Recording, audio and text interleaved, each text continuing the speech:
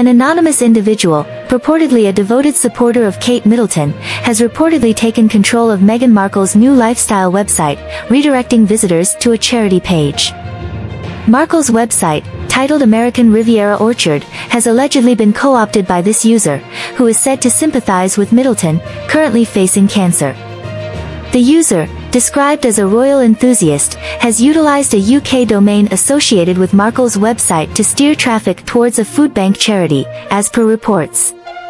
Alongside this redirection, a message expressing well wishes for Catherine, the Princess of Wales, has been left, clarifying that the page is unaffiliated with Meghan. The act, seemingly performed with good intentions towards Middleton, carries the sentiment, "Not Meghan. Hope Meghan wouldn't mind." Thoughts with Catherine X, according to GB News sources. Meghan Markle had unveiled her new lifestyle brand, American Riviera Orchard, via social media in March, with the initial product offerings including jars of jam.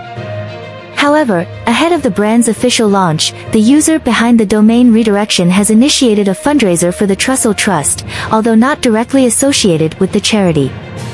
While Markle's website operates under the US domain AmericanRiviera.com, the user in the UK utilized the British domain AmericanRivieraOrchard.uk for their redirection efforts. In summary, an anonymous individual, purportedly a supporter of Kate Middleton, has redirected traffic from Meghan Markle's new website to a charity page, alongside expressing well wishes for Middleton, in an apparent attempt to raise funds for a charitable cause.